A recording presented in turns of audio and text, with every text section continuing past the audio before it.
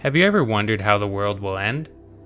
Thinking about this often conjures up images of an asteroid colliding with the Earth, or nuclear warfare between world superpowers. We often look to the past to predict the future, and the Earth's past is filled with extinctions, some more widespread than others.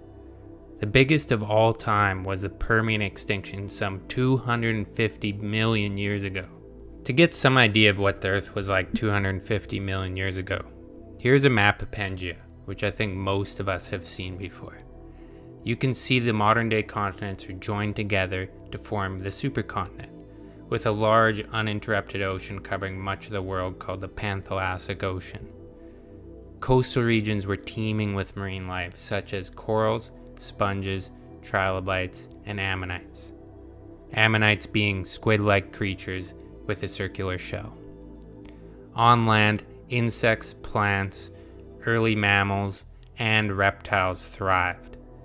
But over the course of 15 million years, towards the end of the Permian period, 95% of all marine life, along with 70% of all land species, disappeared. But what caused this mass extinction? Well, there is still some debate. Scientists believe they have found the cause. Volcanic eruptions, and not the explosive kind you're thinking about. No, slow, continuous eruptions of flood basalts, spewing CO2 and clouds of volcanic ash into the atmosphere over millions of years. The remnants of this massive eruption are still here today in the Siberian flood basalts, which cover an area around 7 million square kilometers. The effect of this on the environment was massive. Widespread ash blocking the sun stopped photosynthesis.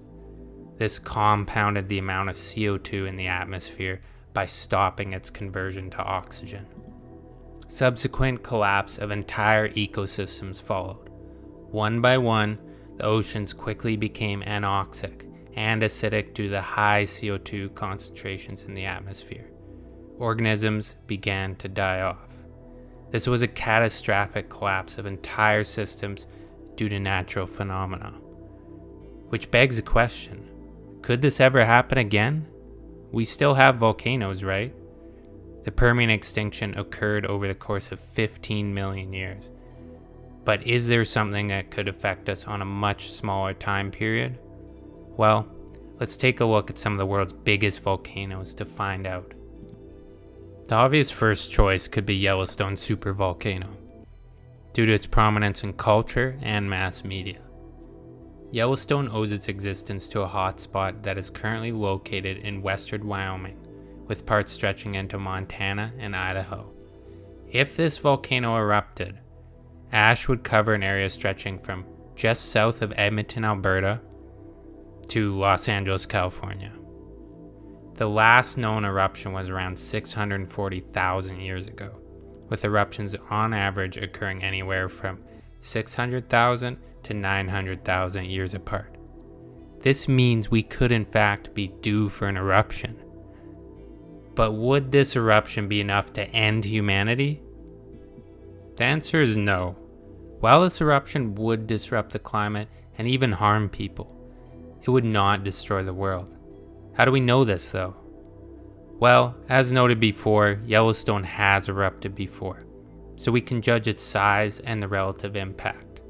And two, a bigger supervolcano has erupted while humans have been alive.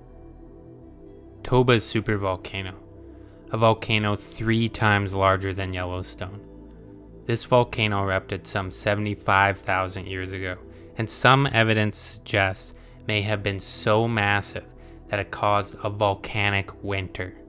That is a mean temperature drop of 3 to 5 degrees Celsius for a millennium. Proponents of this theory suggest that, based on genetic evidence, this coincides with a sharp decrease in human population, creating a genetic bottleneck around the time of the Toba eruption. However, this theory is far from proven. Rather, significant evidence also exists that humans may have even thrived during this period, or at least been granted an opportunity to adapt. Stone tools found above and below the volcanic ash layer in India seem to be contrary to the near extinction event of humans, as this shows humans may have thrived both before and after the eruption. What is certain though is that the eruption caused massive amounts of environmental damage with regards to the climate and vegetation, as mass deforestation has been associated with this volcanic event. It can be inferred then that this kind of damage did put at least some kind of stress on humans and animals alike, forcing them to adapt and become what we are today. So while a massive supervolcano would be devastating, humans and the world would live on. I believe we would adapt and not only survive, but thrive as humans have continued to find a way to do. However, it would be an interesting time to say the least. What do you think? Let me know in the comments if you think a volcano will end the Earth or will it be something else. Thanks for watching, and I'll see you next time.